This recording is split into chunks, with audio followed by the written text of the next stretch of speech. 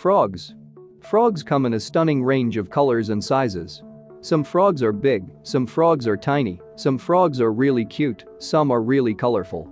The Goliath frog, otherwise known commonly as the giant slippery frog, is the largest living frog. This frog can grow up to 32 centimeters in length from snout to vent and weigh up to 3.3 kilograms.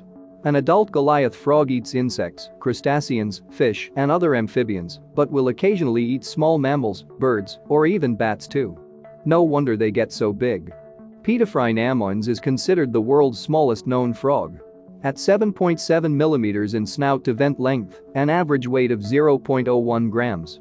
They are great athletes, capable of jumping 30 times their body length. They feed on small invertebrates, such as insects and worms. Poison dart frog is the common name of a group of frogs which are native to tropical Central and South America. These species are diurnal, meaning they are active during the day and often have pretty brightly colored bodies. This bright coloration is correlated with the toxicity of the species, used to signal their unprofitability to potential predators. The golden poison frog, Phyllobates terribilis, also known as the golden dart frog or golden poison arrow frog, contains enough poison to kill 20,000 mice or 10 people.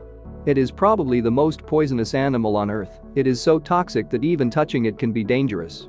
These frogs are commonly known as poison arrow or poison dart frogs because native Indian tribes reportedly rubbed their arrow tips on the frogs' backs before hunting. However, only 3 species have been documented as actually being used for this purpose, including the golden poison frog, the most toxic of all frog species. The golden poison frog has become endangered due to habitat destruction within its naturally limited range. Frogs play a central role in many ecosystems. They control the insect population, and they're a food source for many larger animals. To keep things in balance, frogs use lots of survival tools. Some run away, play dead or swell up when threatened. Others have more sophisticated defenses. Many use color as a warning or as camouflage. One study found that a healthy frog population was removing over 50,000 insects per acre per year from one area under study. Do you know more interesting facts about frogs? Share in the comments. Add to Mind, subscribe for more.